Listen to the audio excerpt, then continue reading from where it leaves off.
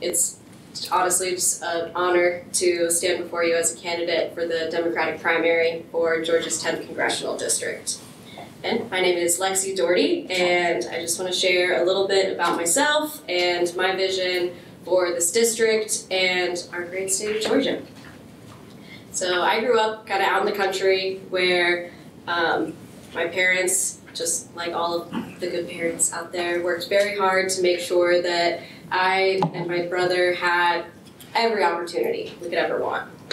My father is the kind of conservative who believes that if you work hard and honor your values, that you can always do better for your family and your community.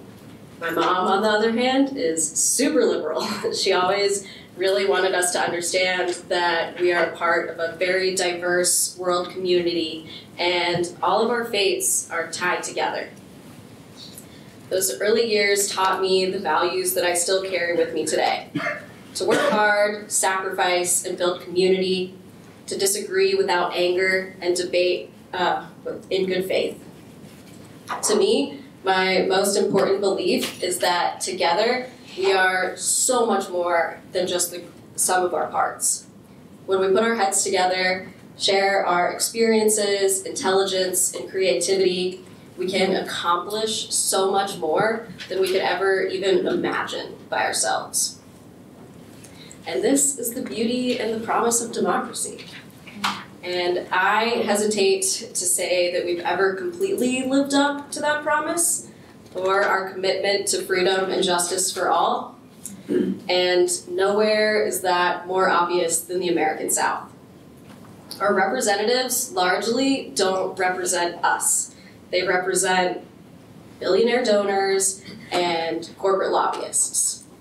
At the same time that we have rapidly increasing productivity, especially thanks to technology, we have stagnant wages, we have a cost of living crisis, and we have record corporate profits. And I wonder if any of these things are related. So here's how we fix it. We need a representative committed and capable of tackling this head on. A representative who understands that there are individuals in both parties who benefit when the working class is divided. A representative who will invest in creating opportunities for all Georgians. A representative who is going to work to build trust in our institutions and take on the existential crisis of climate change. For years, I've dedicated my life to mentoring students and helping them find their paths through higher education. I've seen firsthand how education can transform lives, open doors, and create opportunities. I think every person should be able to get an education that wants one without going into crippling debt. We should be caring for and educating our children from birth through a bachelor's degree. However, you shouldn't need a 4-year degree to be successful or earn a living wage. Sustainable economic growth in our district requires an investment in education and job training and small business development. We need fair wages, access to health care, and paid family leave.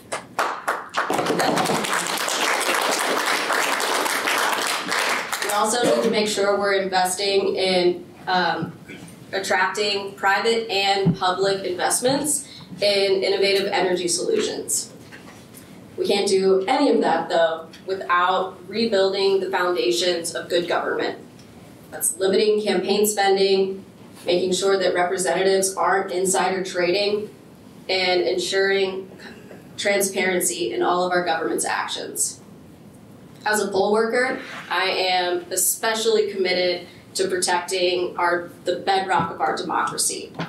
Our right to vote is sacred, and it's time to pass the John Lewis Voting Rights Act.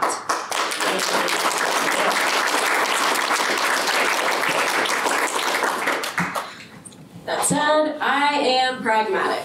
I understand that not everyone thinks like me, but I also understand that even though we might not always agree how to get there, we all, for the most part, want the same things. We want the same opportunities for our children and care for our parents. We want our families to be safe. We want fair wages for our work. I'm a dedicated public servant who believes that these things are possible with the power of unity, innovation, and opportunity. I'm committed to building a large coalition of individuals and groups from different backgrounds and perspectives who share our values. Together, we can make this district a place where we can all achieve our dreams. But first, I need to win this primary. And you will have a choice. I'm the candidate who has been campaigning since September to build organizing capacity for Democrats up and down the ballot. I'm the candidate you will see in every county building bridges across our district. I'm the candidate who represents the values of everyday Georgians, someone that you can come talk to like a friend or a neighbor. I'm the candidate who will promote economic development while also ensuring that we're protecting our precious natural resources. So today, I'm asking for your support.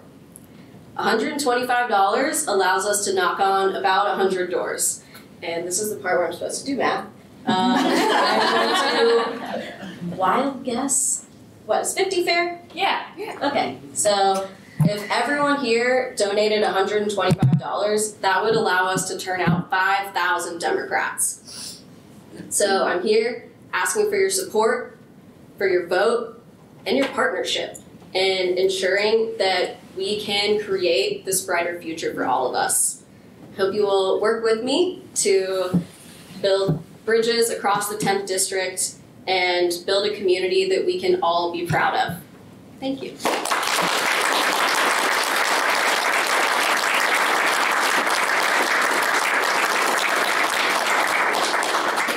I have a couple minutes? I'll take a question or two if anybody wants to ask me anything. Come on, I know you all have questions. So I'll ask a question. Yeah. So I know you've been campaigning, you've been active, you've been out there. What kind of reception are you getting? What are people concerned about? What seems to resonate with the people that you're talking with? Yeah, so I would say a wide range of issues. We were just in Henry County last weekend and had a little event, and then also kind of just walked around the square of McDonough and annoyed people at their jobs, which I'm sure was not fun for them, but we did it anyway. And one of the things that I heard from young people was that they're very concerned about what's going on in Gaza. And they wanted to hear from me that we were going to condition aid on human rights. And I completely support that.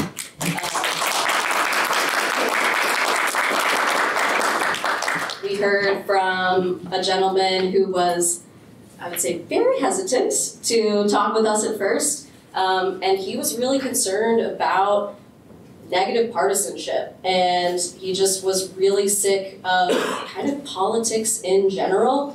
And, you know, we talked for a couple minutes and he started to warm up. And, you know, I think a lot of us feel that way, that politics has just become something to avoid. You don't want to watch the news anymore.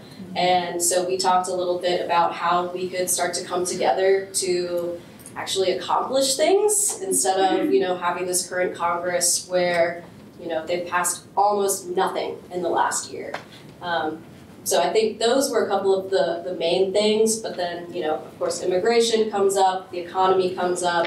You know, I would say there's a wide variety of issues people care about. Thank you. Oops. I saw someone else over there. Yeah. I have two questions. Sure. So the person you'd be primarying or campaigning against in District 10 does not support a ceasefire resolution for Athens. Would you?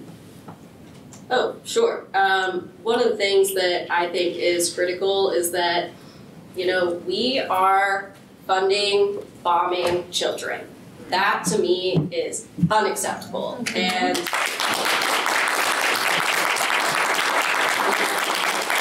I think the fact that we are funding this war makes us responsible for the outcomes. And we need to use the voice that we have to make that situation better. Oh, that's my time? All right. Thank you